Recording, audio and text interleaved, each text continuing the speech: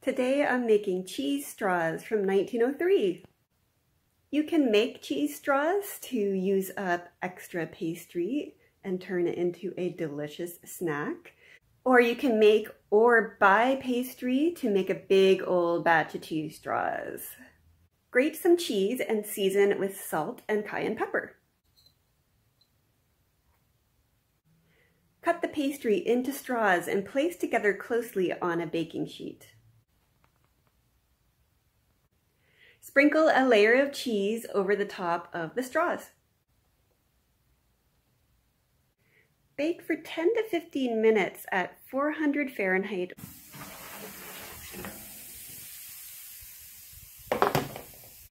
When they're cool, cut them apart with a knife.